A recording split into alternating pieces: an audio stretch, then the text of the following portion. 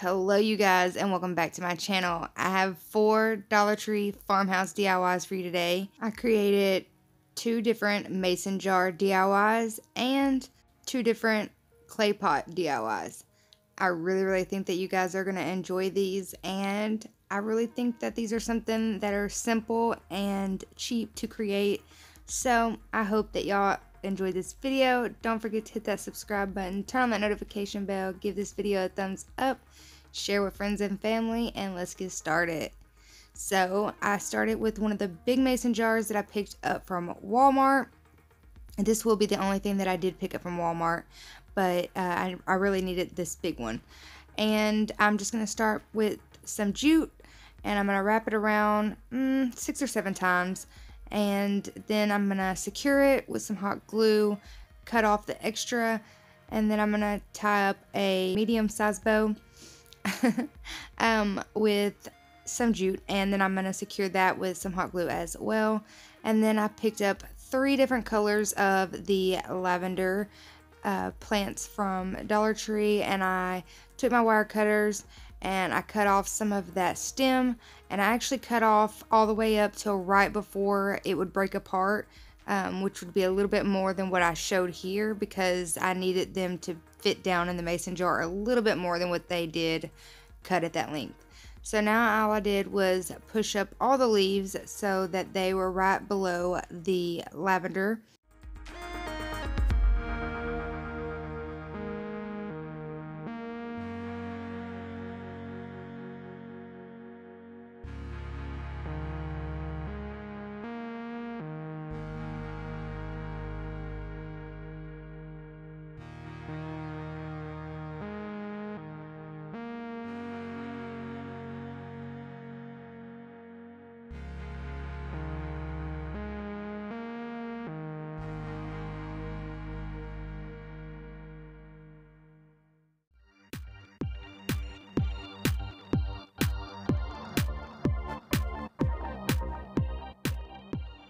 So then all I did was adjust the lavender just a little bit and make sure that the cotton was where it needed to be, and this is how it turned out. It is so cute, you guys. I'm in love with it. I really am. But let's go ahead and move on to DIY number 2. Alright, so what you're going to need is a 2-pack of these burner covers and some ivory chalk paint. And I'm just going to give this 3 coats of the ivory chalk paint, and I'll also do that to the smaller one as well, and then we'll be back.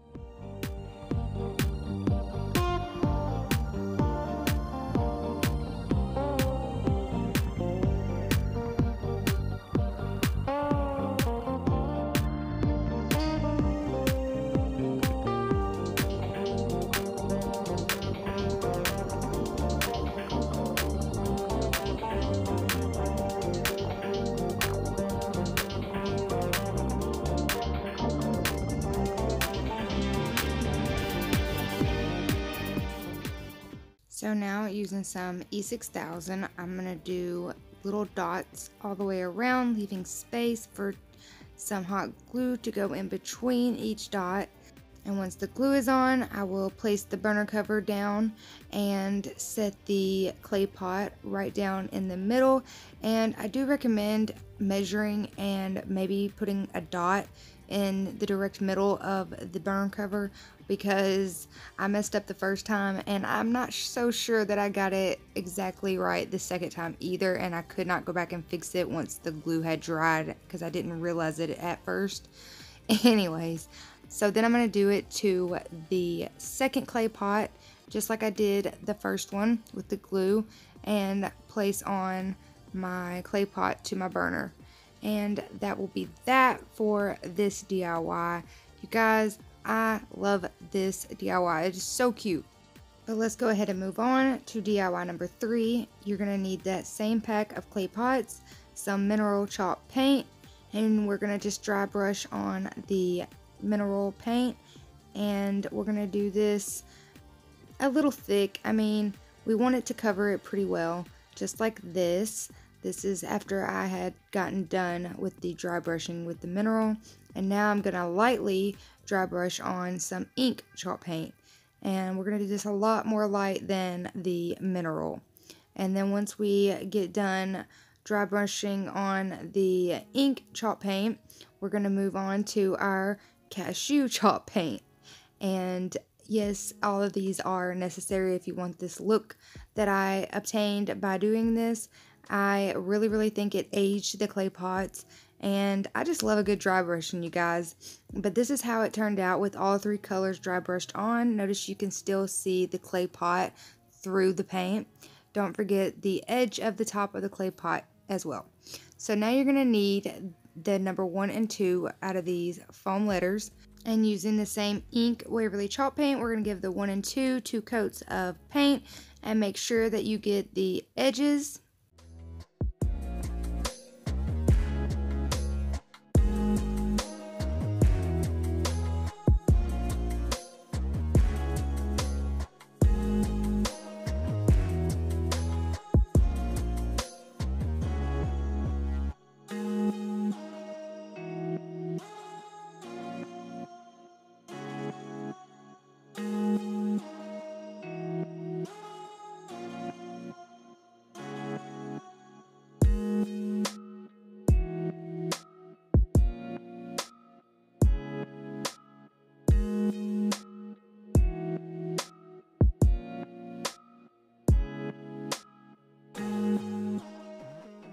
Alright, so now that we have some paper towels in there as filler, we're going to grab some reindeer moss and set that right on top of our filler and just spread that out all the way across the clay pot to cover up all of the paper towels.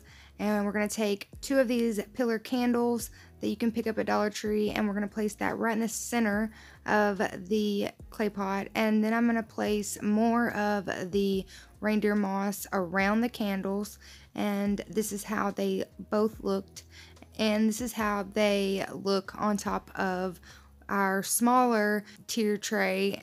I think they are so adorable, and so is our trays. Oh my goodness. Alright guys, DIY number 4. So we used some folk art in the color linen, and we're going to give our first mason jar, which is a medium-sized mason jar, we're going to give it 3 coats of the folk art linen. And this is a matte paint, you guys, and I absolutely love this color, and I absolutely love that it's matte. This is the first time I found a matte paint that wasn't chalk, so I'm obsessed, obviously. And now we're going to give our smaller mason jar 3 coats of the linen paint as well. And look how beautiful that paint is, you guys. It's cheaper than the chalk paint, believe it or not.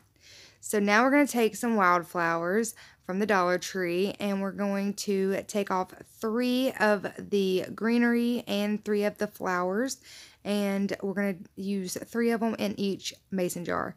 But before we do that, we're going to wrap our first mason jar 3 times with some jute, and we're going to glue on a little jute bow right in the center of the front of our mason jar.